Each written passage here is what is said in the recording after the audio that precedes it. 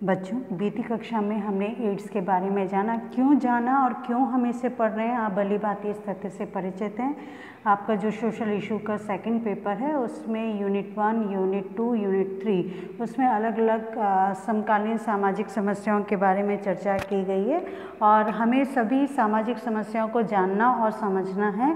और ये हमारे लिए इसलिए आवश्यक है क्योंकि ये सिर्फ हमारी विश्वविद्यालय परीक्षाओं में ही हमारे लिए हेल्पफुल नहीं होगा, अपितु ये सारे विषय हमने इससे पहले निर्धनता पढ़ा था और जिसमें विभिन्न सरकारी योजनाओं को हमने जाना था। तत्पश्चात हमने अपराध और बाल अपराध के बारे में भी बहुत विस्तार से पढ़ा था और मैंने आपको जैसे कि इंगित किया था कि ये जो आपका क्वेश्चन पेपर है ये बड़ी ही अजीब सी स्थिति ये है कि इस पेपर को लगभग मैं अपने पिछले 20-22 साल के अनुभव से ये कह सकती हूँ कि आप सभी इस पेपर को बहुत लाइटली, बहुत हल्के तौर पर लेते हैं। आप लोगों को लगता है कि हम समाज में रहते हैं तो हमें समस्त सामाजिक समस्याओं के बारे में जानकारी है, इसलिए इस पेपर को अलग से पढ़ने की आवश्यकता नहीं है। इस पेपर में जो ये आपका प्रश्न पत्र है सामाजिक समस्याओं का, इसमें आपको परिश्रम करने की आवश्यकता नहीं है, ऐसा आप मानते हैं, परंतु ये आपकी मिथ्या धारणा है। और यही कारण रहा है कि जिस भी बिंदु को हम बहुत लाइटली लेते हैं, जिस भी मुद्दे को हम बहुत लाइटली लेते हैं, जिस भी प्रश्न पत्र को हम बहुत लाइटली लेते हैं, वो हमारे लिए हमारे कम अंक लाने का एक कारण बन जाता है। तो अपेक्षा तो आप लोगों से यही करती हूँ कि आप इस तरह की गलती नहीं करेंगे, परंतु दुखद पहलू ये है कि निरंतर आप लोगों को दोहराने के बाद भी कि आप लोग अपने PDF नोट्स खोल के देखें, आप इसके बाद वीडियो भी देखें, लेकिन आप लोग नहीं देखते। बड़ी हैरानगी भरी बात है। कुछ बच्चों को कल मैंने व्यक्तिगत तौर पर फ़ोन किया और ये कहा कि आप लोग वीडियो क्यों नहीं देखते हैं, आप देखिए, अगर आपको इस वीडियो में कुछ समस्या आ रही है तो मुझे बताएं। परंतु बच्चों का जो प्रत्युत्तर था वो मेरे लिए हैरान करने वाला था। उन्होंने कहा कि अभी हम फला कार्य में बहुत अधिक व्यस्त हैं और जब कभी भी समय मिलेगा तो हम ज़रूर से देख लेंगे। खैर, ये अब आपकी चिंता का विषय है। मैंने अपनी तरफ से प्रयास किया, मेरा ये प्रयास निरंतर जारी रहेगा, लेकिन फिर मैं कह रही हूँ आपसे कि यकायक एक साथ पढ़ने पर सारी चीज़ें कभी भी समझ में नहीं आती और जब हमारा एग्ज़ाम होता है, विश्वविद्यालय परीक्षा, धीरे धीरे करके पास आती जाएंगी, दिन और महीने यूं ही बीतते चले जाएंगे। तो इसलिए आपके लिए बहुत आवश्यक हो जाता है कि बड़ी सिंसियर अप्रोच के साथ आप रोज़ थोड़ा पढ़ेंगे तो आपको आने वाली परीक्षाओं में भविष्य में कभी भी दिक्कत नहीं होगी। सिर्फ क्योंकि ये जो सामाजिक समस्या का जो आपका प्रश्न पत्र है ये सिर्फ आपकी विश्वविद्यालय परीक्षा के लिए आवश्यक नहीं है, ये आपके विभिन्न जो आप प्रतियोगिता के जो एग्ज़ाम्स देंगे, परीक्षाएं देंगे, उसमें भी बहुत अधिक आवश्यक है। मैं आपको बताऊंगी कि मैंने एक प्रतियोगिता परीक्षा का जब प्रश्न पत्र देखा तो इसमें एक शब्द है एलिसा, वो कब कैसे इस्तेमाल हुआ उसके बारे में कैसे प्रश्न पूछा गया, तो इसलिए बहुत माइनरिटी से हमें इस पर ध्यान देना होगा। अब हम जो पढ़ रहे थे पिछली कक्षा में उसी को हम आगे ध्यान रखने की या समझने की कोशिश करते हैं। अब इसके बाद हम देखते हैं कि जो वाहक की अवस्था है, संक्रमित व्यक्ति, ये हम क्या पढ़ रहे थे कि इसके जो चरण हैं, जो स्तर हैं, जो स्टेप्स हैं एड्स के, वो क्या है। तो हमने आरंभिक अवस्था को तो जाना था। अब इसके बाद द्वितीय अवस्था जो होती है वो वाहक, उपगामी वाहक की अवस्था होती है। कौन सी अवस्था होती है? उपगामी वाहक की अवस्था। इसमें संक्रमित व्यक्ति स्वस्थ महसूस करता है। पहले में क्या था, पहले ही अवस्था में भी अगर व्यक्ति को फ्लू हो गया है तो वो थोड़े समय बाद अपने आप को ठीक महसूस करने लगता था, वो फ्लू की दवाई ले लेता है और वो अपने आप को ठीक महसूस करने लगता है। दूसरी अवस्था में क्या है, संक्रमित व्यक्ति है वह स्वयं को स्वस्थ महसूस करता है और इस अवस्था के दौरान दूसरों को संक्रमित कर सकता है। अब कैसे कर सकता है? बिल्कुल स्पष्ट तौर पे मैं आपको बता चुकी हूँ, मैं पुनः दोहरा रही हूँ। मान लीजिए जो ये संक्रमित व्यक्ति है ये अपने रक्त का दान करता है, किसी को रक्त देता है और रक्त देने से पूर्व अगर इसका रक्त, जबकि सरकारी नियमों के अनुसार कभी भी जब किसी को रक्त डोनेट किया जाता है, ब्लड डोनेशन कैंप भी जो लगते हैं, ब्लड डोनेट किया जाता है, तो पूरा ब्लड टेस्ट होते हैं, सारे टेस्ट होते हैं, उसके बाद ही वो रक्त किसी और को चढ़ाया जाता है। पर अज्ञानतावश कभी ऐसा हो, जो कि पिछड़े देशों में, अल्पविकसित देशों में और कई बार अन्य देशों में भी जो विकासशील अवस्था में है, भूलवश ऐसा देखने में आया है कि ब्लड जो चढ़ाया गया उससे पहले उसका ब्लड टेस्ट नहीं किया गया जिस व्यक्ति ने ब्लड डोनेट किया, और ऐसी स्थिति में संक्रमित खून, अगर जो व्यक्ति संक्रमित है उसका खून अगर किसी स्वस्थ व्यक्ति को चढ़ा दिया जाएगा तो वो संक्रमण का शिकार हो जाएगा। अगर यही संक्रमित व्यक्ति किसी स्वस्थ महिला से या संक्रमित महिला किसी स्वस्थ पुरुष से संबंध स्थापित करती है बिना किसी सुरक्षा साधन के, तो उस व्यक्ति को संक्रमण हो जाएगा। ये मुख्यतः कुछ कारण हैं, लेकिन हाँ, अगर ये संक्रमित व्यक्ति को किसी मच्छर ने काटा और उसी मच्छर ने किसी दूसरे व्यक्ति को काट लिया तो उस व्यक्ति को संक्रमण नहीं होगा। या ये संक्रमित व्यक्ति किसी के गले लगता है या उसके साथ एक ही थाली में भोजन शेयर करके खाता है, किसी टिफ़िन को शेयर करके खाता है, तो दूसरे व्यक्ति को संक्रमण नहीं होगा। संक्रमण का मुख्य जो रीज़न है वो मैं आपको बता चुकी हूँ। तो जो इसकी दूसरी अवस्था है जिसे उपगामी वाहक की अवस्था कहते हैं, ये अवस्था के दौरान व्यक्ति दूसरे को संक्रमित कर सकता है। आरंभिक प्रयोगशाला जांचें एक विशेष प्रकार की श्वेत रक्त कोशिकाओं में कमी को दर्शा सकती हैं। जो फर्स्ट स्टेज लैब टेस्ट होता है उसमें आपको ये पता चलेगा, उस लैब टेस्ट में क्लियर होने लगता है कि श्वेत रक्त कोशिकाएं अब कम होने लगी हैं। श्वेत रक्त कोशिकाओं का क्या काम है, याद है आपको? श्वेत रक्त कोशिकाएं उस सैनिक की भांति हैं जो बाहर के आक्रमण को आपको रोकती हैं। ये श्वेत जो रक्त कोशिकाएं हैं, जो वाइट ब्लड सेल्स हैं, ये वाइट सेल्स आपको एक सुरक्षा कवच देती हैं किस चीज़ से, कि आपके ऊपर बाहरी बीमारी आक्रमण ना कर सके। ठीक है, लेकिन जब व्यक्ति HIV संक्रमित हो जाता है तो इस HIV संक्रमण के पश्चात उसकी जो श्वेत रक्त कोशिकाएं हैं वो बहुत कमज़ोर होती चली जाती हैं, समाप्त होती चली जाती हैं, और ऐसी स्थिति में व्यक्ति का वो जो सुरक्षा कवच है वो टूट जाता है। तो एक बार संक्रमित हो जाने के बाद व्यक्ति जीवन भर संक्रमण का वाहक बना रहता है, क्योंकि इसका कोई इलाज आज तक उपलब्ध नहीं हो सका है। याद रखिएगा कि एक बार संक्रमित होने के बाद व्यक्ति जीवन भर संक्रमण का वाहक बना रहता है। तो हमें कोशिश क्या करनी चाहिए? एड्स का इलाज उसकी सुरक्षा में ही निहित है। अब एड्स संबंधी जटिलताएं कौन कौन सी हैं? ये थर्ड स्टेप है कि 6 महीने से लेकर कई वर्षों तक संक्रमित रहने के बाद व्यक्ति में एड्स के आरंभिक लक्षण होने लगते हैं। वो किस प्रकार से हैं? गले, कान, जांघ की ग्रंथियों में सूजन। इसके लक्षण की शुरुआत आरंभ में भी हो सकती है या अन्य लक्षण के प्रकट होने से पहले वर्षों तक रह सकता है। फिर कई हफ्तों तक साइनस रहना, खांसी, जुकाम, बुखार, सिर दर्द, है ना, दस्त होना, या किसी भी अन्य कारण से बेगर वजन में कमी, अचानक से वजन में कमी हो जाना, कमज़ोरी होना, त्वचा पे चकत्ते निकलना, खुजली और दर्द रहना, मुंह में इन्फेक्शन होना, है ना, माउथ इन्फेक्शन जिसे कहते हैं, विशेषकर रात को अत्यधिक पसीना आना, या ईस्ट संक्रमण होना जो महिलाओं में होता है विशेषकर, और जो पूरी तरह से ठीक नहीं होगा, बार बार होगा। लेकिन बच्चों, मैंने स्पेशली यहाँ लिखा इसलिए है कि आप किसी भी प्रकार का मिथक ना पालें। कृपया करके किसी प्रकार का मिथक ना पालें कि मान लीजिए किसी व्यक्ति को रात को बहुत अधिक पसीना आता है तो वो ये डर के सहम के बैठ जाए कि उसे HIV संक्रमण हो गया है, या किसी व्यक्ति के मुंह में छत्ते निकल आए हैं या उसे माउथ इन्फेक्शन हो गया तो वो डर जाए, सहम जाए कि कहीं ये इंडिकेशन तो नहीं है कि मुझे HIV संक्रमण हो गया। इस तरह की गलतफहमी ना तो स्वयं पालें, ना अपने परिवारजनों को इस प्रकार की गलतफहमी पालने दें, ना ही समाज में इस प्रकार की गलतफहमी को प्रसारित और प्रचारित करें। ठीक है, ये बहुत स्ट्रिक्टली आपको बात बताई जा रही है क्योंकि वहम का कोई इलाज नहीं है। तो अगर किसी व्यक्ति के गले में, कान में, ग्रंथियों में सूजन आ रही है तो इसका ये तात्पर्य बिल्कुल नहीं है कि वो HIV संक्रमित है। संभावना होती है, ये इंडिकेशन है, परंतु जब तक लैब टेस्ट नहीं हो जाता HIV का तब तक आप इस तरह का डिक्लेरेशन कुछ भी नहीं कर सकते। ठीक है, अब जो उसके बाद स्टेज है उसमें है HIV संक्रमण की ये अंतिम अवस्था है।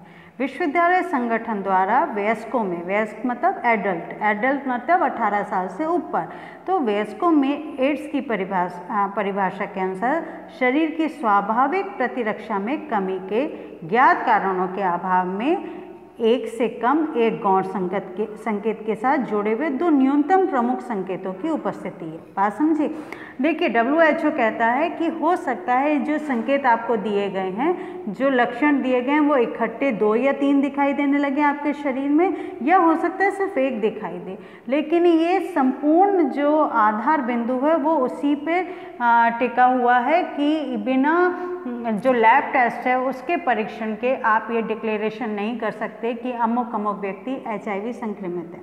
दूसरी चीज़, क्योंकि हमारे समाज में भ्रांतियाँ इतनी अधिक फैली हुई हैं, जैसे कि मैंने पिछली कक्षा में आपसे चर्चा की थी कि आप इस देश के भावी कर्णधार हैं, इसलिए ये आपकी ड्यूटी बनती है कि ये प्रसारित और प्रचारित करें कि एड्स एक बीमारी है, एक सामाजिक बीमारी इसे ना बनने दें। जिस प्रकार से देखिए, मैं आपको एक छोटा सा एग्जाम्पल बताती हूँ कि एड्स में एक बिल्कुल स्पष्ट बात है कि एड्स छूने से नहीं फैलता, स्पर्श करने से नहीं फैलता, तो एक साथ थाली में खाना खाने से नहीं फैलता, एक ही बिस्तर में साथ में सोने से नहीं फैलता। तो ये जब इतना स्पष्ट है तो व्यक्ति का जो सोशल बायकॉट होता है, जब ये पता चलता है कि कोई व्यक्ति HIV संक्रमित है, तो ये घोर अन्याय है मानवता के विरुद्ध। ठीक है, अब आपको किस बात का ध्यान रखना है कि आपकी ये ड्यूटी बनती है, क्योंकि आप सभी विद्यार्थी लगभग जो हमारे महाविद्यालय में विद्यार्थी हैं वो ग्रामीण अंचलों से अपना वास्ता रखते हैं, ग्रामीण अंचलों से आते हैं, तो ऐसे में ये आपका मौलिक दायित्व हो जाता है कि ये आप अपने परिवार के सदस्यों, अपने गाँव के सदस्यों को इस बात को समझाएं। पढ़ने लिखने का यही तो फ़ायदा होता है बच्चों। अब इसके प्रमुख लक्षण क्या हैं जिस चीज़ की WHO ने चर्चा की है? पहला, वजन में यकायक कमी होना, एकदम से वजन कम हो जाना, कि 1 महीने पहले आपने किसी व्यक्ति को देखा और 1 महीने पश्चात देखा तो आप स्वयं चौंक गए कि अरे इसका इतना वजन कैसे कम हो गया है। ठीक है, फिर दूसरा, 1 महीने से अधिक समय तक लगातार दस्त होना, या 1 महीने से अधिक समय तक बुखार का होना। अब ये तीनों लक्षण में से 2 लक्षण भी हो सकते हैं, 1 लक्षण भी हो सकते हैं। इन संकेतों और लक्षणों के अलावा एड्स की एक विशेषता है कि ये कई अवसरवादी संक्रमण, ये बात मैं लगातार दोहरा रही हूँ क्योंकि एड्स आपकी जो HIV संक्रमण के पश्चात आपको एड्स होता है, और HIV संक्रमण आपकी वाइट ब्लड सेल्स को ख़त्म करता चला जाता है, और वाइट ब्लड सेल क्योंकि आपका सुरक्षा कवच है और आपकी इम्यूनिटी वीक हो जाती है, आपकी रोग प्रतिरोधक क्षमता बहुत कमज़ोर हो जाती है। उस स्थिति में क्या होता है कि आपको जो, इसीलिए से अवसरवादी संक्रमण कहा गया, अपॉर्चुनिस्टिक जो इन्फेक्शन है वो इसमें कौन कौन से हो सकते हैं? निमोनिया हो सकता है, मेनिंजाइटिस हो सकता है, कैंसर हो सकता है, TB हो सकता है। इसलिए ये आपका मौलिक दायित्व बनता है कि इन सारी सत्यताओं से आप परिचित हों और इस बात को दूसरों तक भी पहुंचाएं। तो मेरी बात आप समझ गए होंगे कि ये संकेत, तीनों में से 2 संकेत भी दिखाई सकते हैं, 1 संकेत भी हो सकता है। ये इसके प्रमुख लक्षण हैं एड्स के। पर साथ में हमें ये बात भी ध्यान रखनी होगी कि एड्स की विशेषता की ये है कि क्योंकि ये अवसरवादी संक्रमण है, इसलिए TB, कैंसर, मेनिंजाइटिस, निमोनिया तथा जो अन्य फंगल और वायरल इन्फेक्शन है वो व्यक्ति को हो सकते हैं। और कई बार जब ये इन्फेक्शन हो जाएंगे तो क्योंकि व्यक्ति की इम्यूनिटी पावर बिल्कुल ख़त्म हो चुकी है, रोग प्रतिरोधक क्षमता खत्म हो चुकी है, ऐसी स्थिति में उस व्यक्ति के ठीक होने की संभावना लगभग समाप्त हो चुकी होती है। तो HIV ग्रसित बच्चों में लक्षण 6 महीने की आयु में प्रकट होते हैं, पर जांच द्वारा तब तक उनको HIV होने का पता नहीं लगाया जा सकता जब तक कि वे 18 महीने के नहीं हो जाते। ठीक है, अब आगे हम पढ़ते हैं और हम जानने की कोशिश करते हैं इसके गौण लक्षण कौन से, माइनर इंडिकेशन कौन से। हमने मेजर इंडिकेशन तो जाने, मेजर इंडिकेशन हमने क्या जाने कि यकायक वजन कम हो जाना, लगातार लगभग 1 मास तक दस्त होना, लूज मोशन होना या 1 मास तक बुखार का होना, ये तो मेजर इंडिकेशन है एड्स के। अब जो माइनर इंडिकेशन है एड्स के वो क्या है, 1 महीने से अधिक समय तक लगातार खांसी होना, ठीक है। अब ये इंडिकेशन किसी दूसरी बीमारी के भी हो सकते हैं, प्लीज़ इस बात को नोट कीजिएगा, है ना। त्वचा पर सामान्य प्रकार की खुजली होना, लेकिन ये हो सकता है ये एड्स का माइनर इंडिकेशन है, लेकिन त्वचा पर खुजली होना, त्वचा के इन्फेक्शन, बिल्कुल इसका एड्स से संबंध ना हो, ये भी ज़रूरी, ये भी हो सकता है। इसलिए मैं बराबर बार बार पुनः दोहरा रही हूँ कि बिना लैब टेस्ट के आप किसी भी प्रकार का डिक्लेरेशन नहीं कर सकते। मुंह में फंगल इन्फेक्शन होना, हर्पीज़ होना, हर्पीज़ एक ऐसी बीमारी है जो नसों में तेज़ी से फैलती है, जो बहुत दर्ददायक पीड़ादायक होती है, और गर्दन, बाहों, जांघों आदि की ग्रंथियों में सूजन होना, ये माइनर इंडिकेशन है एड्स के। अब हम पढ़ेंगे एड्स या HIV का निदान।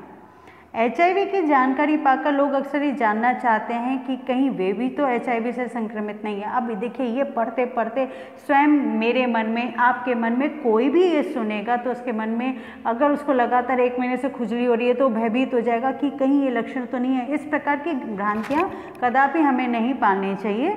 पर ये प्रश्न आता है कि कहीं हम HIV संक्रमित तो नहीं हैं, वे आपसे HIV के लक्षणों के बारे में पूछ सकते हैं। तो HIV के अधिकतर लक्षण अन्य चिकित्सकीय स्थितियों जैसे होते हैं।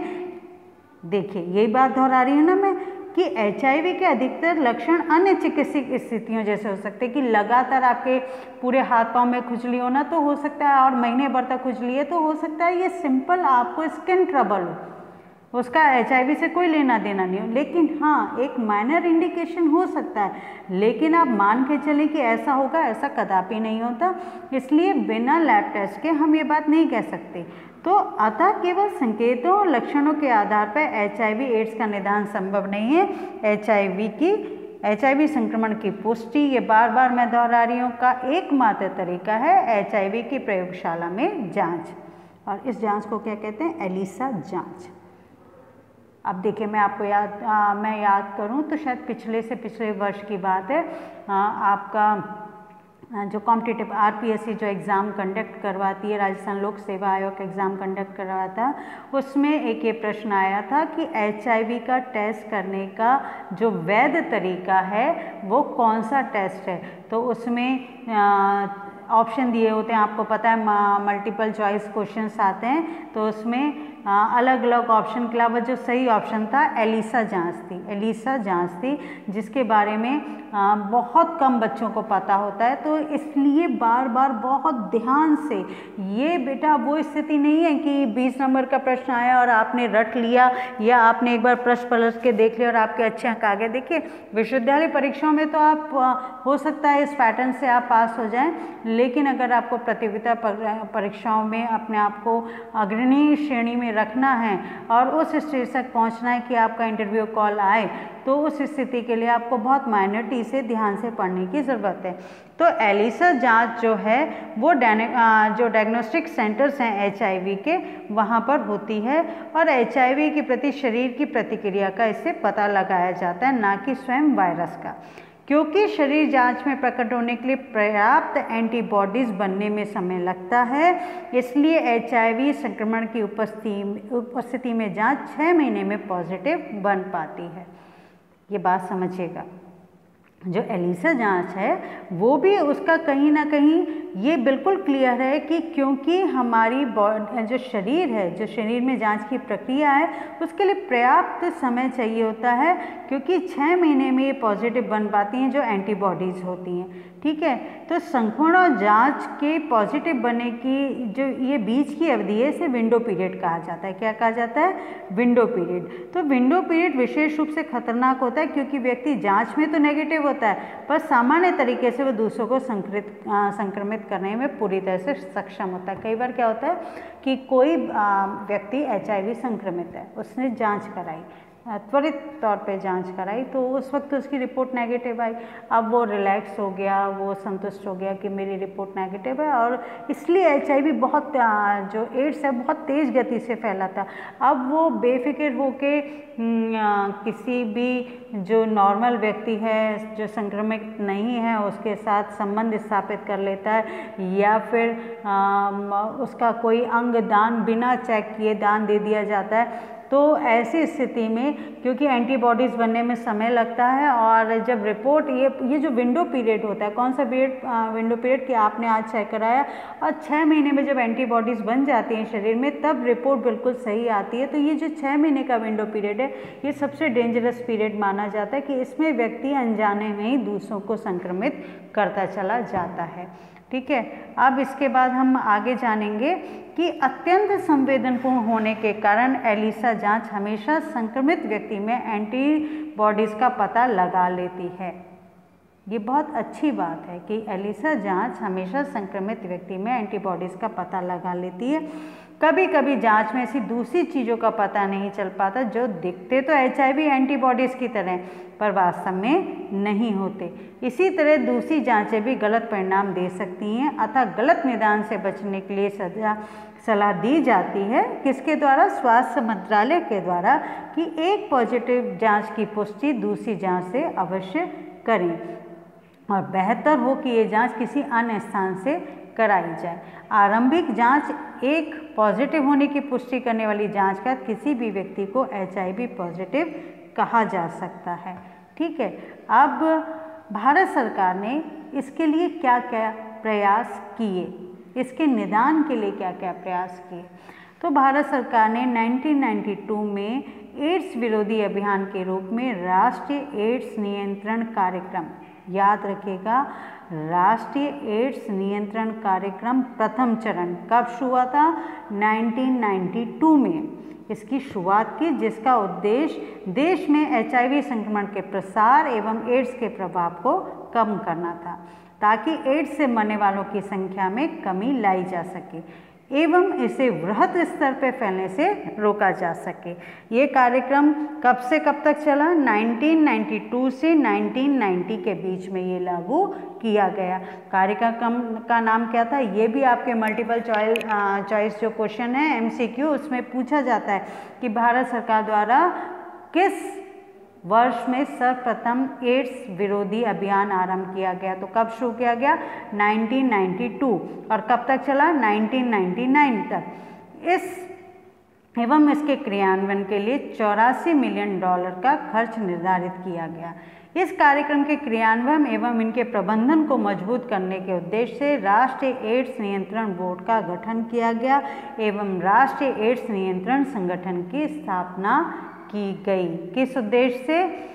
जो कार्यक्रम प्लान किया गया था कि देश में एड्स को फैलने के रोकने के लिए जो पूरी प्लानिंग की गई थी 1992 से लेकर 1999 तक, उस उद्देश्य की पूर्ति के लिए राष्ट्रीय एड्स नियंत्रण बोर्ड का गठन किया गया एवं राष्ट्रीय एड्स नियंत्रण संगठन की स्थापना की गई।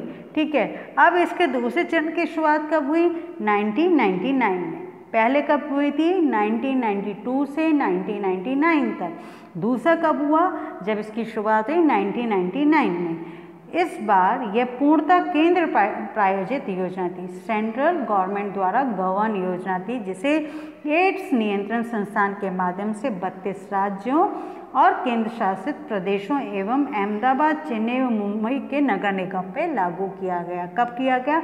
1999 में। और इस कार्यक्रम का तीसरा चरण कब से शुरू हुआ? 2007 से 2012 के बीच लागू किया गया। बच्चों, मैं फिर दोहरा रही हूँ, इसे याद रखिएगा। पहला चरण 1992 से 1999, दूसरा चरण 1999 से शुरू हुआ, जिसे 32 राज्यों एवं केंद्र शासित प्रदेशों में लागू किया गया। तीसरा चरण शुरू हुआ 2007 से 2012 के बीच लागू किया गया, जिसका उद्देश्य भारत में इस महामारी को और अधिक फैलने से रोकना था। प्रश्न यूँ भी आ सकता है कि भारत में एड्स नियंत्रण का तीसरा चरण किस वर्ष से आरंभ हुआ, तो आप क्या लिखेंगे 2007। इन सारे प्रयासों की मदद से भारत विगत 10 वर्षों में HIV संक्रमण के प्रसार को घटाने में सफल हो सका एवं HIV के नए मामलों में कमी देखने को मिली। अब राष्ट्रीय एड्स नियंत्रण चौथा चरण एवं एड्स मुक्त भारत अभियान, इसके बारे में हम जानेंगे।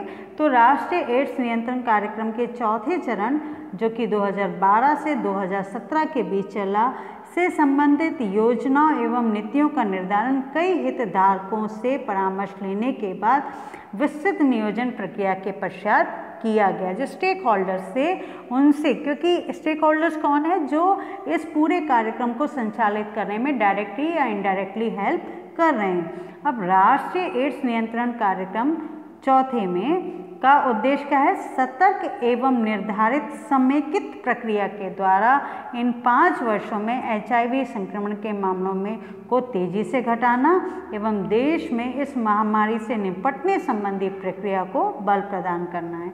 क्या है इसका उद्देश्य राष्ट्रीय एड्स नियंत्रण कार्यक्रम का? इसका उद्देश्य क्या है, सतर्क एवं निर्धारित जो टारगेट ओरिएंटेड प्लान है उस प्रक्रिया से गुजरते हुए देश को महामारी से निपटने संबंधित प्रक्रियाओं के संबंध में देश को जागृत करना। देश अपने आप में कोई एक तत्व नहीं है, एक तथ्य नहीं है, देश में रहने वाले व्यक्तियों को जागृत करना और इसका मुख्य उद्देश्य HIV के नए मामलों में कमी लाना एवं HIV एड्स प्रभावित लोगों को आवश्यक उपचार एवं सुविधाएं उपलब्ध कराना है।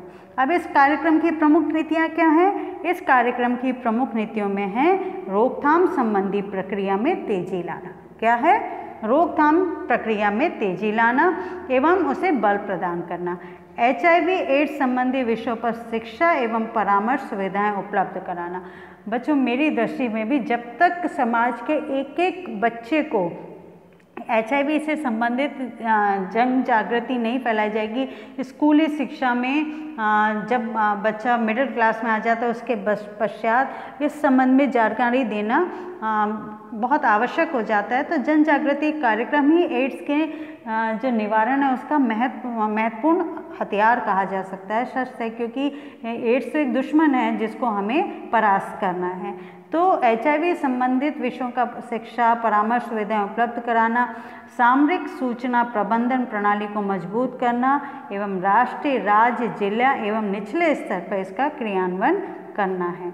राष्ट्रीय एड्स नियंत्रण कार्यक्रम नीति निर्धारण में विभिन्न समुदायों की भागीदारी एक ऐसी चीज़ है जिसको किसी भी स्थिति में हम जिसको इग्नोर नहीं कर सकते, जिसकी अवहेलना नहीं कर सकते। जनमानस का कण कण जब तक एड्स के प्रति जागृत नहीं होगा, एड्स को समूल नष्ट नहीं किया जा सकता।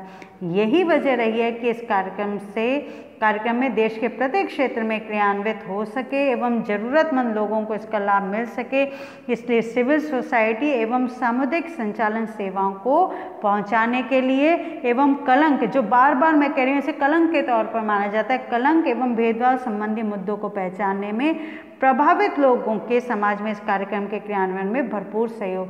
देखिए बच्चों, ये आप मान के चलें कि ये बहुत बहुत आवश्यक है कि इसके संबंध में एक कम्युनिटी लेवल पे सबका हेल्प हो, सामुदायिक स्तर पे इसमें सभी का सहयोग हो।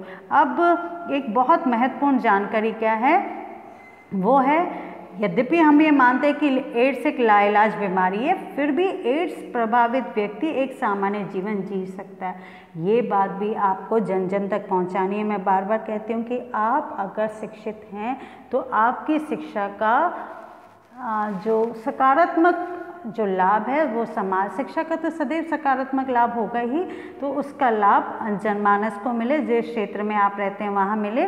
तो आप ये जानकारी भी दे सकते हैं कि एड्स यद्यपि एक लाइलाज बीमारी है, तथापि एड्स प्रभावित व्यक्ति एक सामान्य जीवन जी सकता है। कैसे जी सकता है? HIV संक्रमित होना जीवन का अंत नहीं है। पॉइंट टू बी नोटेड, याद रखने योग्य बिंदु, लिखने योग्य बिंदु, स्मृति में रखने योग्य बिंदु कि HIV संक्रमित होना जीवन का अंत नहीं है, क्योंकि HIV संक्रमित व्यक्ति भी सही चिकित्सीय मदद एवं सहयोग से लंबे समय तक स्वस्थ जीवन जी सकता है। अब इसके लिए क्या है साधन? एंटी रेट्रोवायरल थेरेपी, ART याद रखिएगा, एंटी रेट्रोवायरल थेरेपी अगर समय से शुरू कर दी जाए तो इस बीमारी के प्रभाव को काफ़ी हद तक कम किया जा सकता है। इसके फलस्वरूप शरीर की प्रतिरोधक क्षमता फिर से बढ़ जाती है, बीमारी का बढ़ना बंद हो जाता है एवं अन्य अवसरवादी संक्रमणों के फैलने की आशंका घट जाती है। प्लीज़ बच्चों इस चीज़ को बहुत अच्छे से समझिएगा, ये बहुत महत्वपूर्ण है। सिर्फ आपकी परीक्षा के बिंदु से नहीं, ये पूरा का पूरा विषय आपके लिए बेहद आवश्यक है, क्योंकि आप इससे समाज में एक सकारात्मक दृष्टिकोण पैदा कर सकते हैं। इसलिए जो भी बच्चा प्रथम बार इस वीडियो को देखेगा, मैं उससे ये अपेक्षा करती हूँ कि समाज का एक सकारात्मक सदस्य होने के नाते वो सारे बच्चों को जो आपके व्हाट्सएप ग्रुप में उसको इन्फॉर्म करेगा कि प्लीज़ इस वीडियो को देखिए, सिर्फ आपके विश्वविद्यालय परीक्षाओं के हिसाब से नहीं, अपितु समाज में एक जन जागरण पैदा करने के हिसाब से भी, क्योंकि HIV ये बिल्कुल ये क्लियर बात है कि एड्स एक लाइलाज बीमारी है, परंतु इससे जो संक्रमित व्यक्ति है उसके जीवन का अंत नहीं होता, उसको उस जो स्पीड हो चुकी है, जो गति बढ़ चुकी है, उसकी रोग प्रतिरोधक क्षमता खत्म होने की उस क्षमता को बढ़ाया जा सकता है, उसको उसकी रोग प्रतिरोधक क्षमता को वापस से काफ़ी सामान्य स्थिति में लाया जा सकता है। और उसके लिए जो थेरेपी है वो है एंटी रेट्रोवायरल थेरेपी। इसके फलस्वरूप शरीर की प्रतिरोधक क्षमता फिर से बढ़ जाती है, बीमारी का बढ़ना बंद हो जाता है एवं अन्य अवसरवादी संक्रमणों के फैलने की आशंका भी घट जाती है। इसी तरह एंटी रेट्रोवायरल थेरेपी एड्स के प्रभाव को कम करने में मदद करती है। अतः HIV एड्स व्यक्ति भी स्वस्थ एवं दीर्घ जीवन जी सकता है। क्या एंटी रेट्रोवायरल थेरेपी कब दी जाती है? ये थेरेपी संक्रमण के स्तर की जांच करने के पश्चात दी जाती है। HIV एड्स प्रभावित व्यक्ति जिसका स्तर 200 CD4 दैट मीन्स श्वेत रक्त कोशिकाएं MM3 से कम हो जाता है। श्वेत रक्त कोशिकाओं का काम क्या है? हमारी इम्यूनिटी पावर को इतना मजबूत करना कि कोई बाहरी संक्रमण हम पर आक्रमण ना कर सके। और जब हमें HIV अगर किसी व्यक्ति को हो जाता है, HIV संक्रमण हो जाता है, तो उसकी वाइट ब्लड सेल्स खत्म होने लगती है। तो जब व्यक्ति की वाइट ब्लड सेल MM3 से कम हो जाए तो उसको ये थेरेपी दी जाती है। ऐसे व्यक्ति जिनका स्तर 200 से 350 CD4 के बीच होता है एवं उसमें एड्स के लक्षण दिखाई देते हैं, उन्हें भी ये थेरेपी दी जाती है। ठीक है, तो बच्चों ये सारी महत्वपूर्ण जानकारी आप लोगों तक पहुंचाने के लिए मैं ये बात दोहराना चाहूँगी कि मैं कृतज्ञ हूँ कि मैंने ये महसूस किया। पहले मैंने बहुत सारी आपकी पाठ्य पुस्तकों को देखा, लेकिन जिस गंभीरता से, जिस डेप्थ के साथ मैं आप लोगों को ये जानकारी पहुंचाना चाह रही थी, वो जानकारी पहुंचाने में मैं सक्षम नहीं हो पा रही थी। इसलिए मैंने गवर्नमेंट ऑफ इंडिया की वेबसाइट जो एड्स से रिलेटेड है और विकासपीडिया वेबसाइट की हेल्प ली है और उनके द्वारा जानकारी को मैंने उन्होंने जो जानकारी दी है उसी को मैंने माध्यम बनाकर आप तक इन सारी जानकारियों को पहुंचाया है। तो उन दोनों वेबसाइट्स के लिए मैं कृतज्ञ हूं कि मैंने उनकी हेल्प ली है।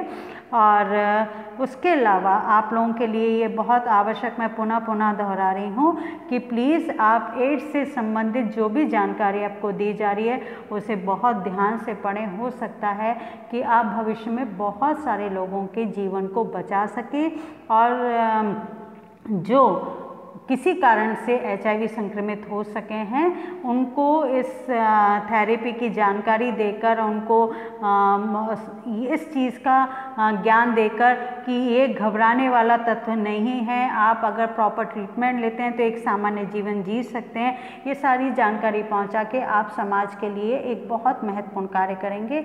आशा करती हूँ आप मेरी बात को बहुत गंभीरता से लेंगे और समाज के सतत विकास में आप सहयोग देंगे। आपको मेरी ओर से ढेर सारी शुभकामनाएं।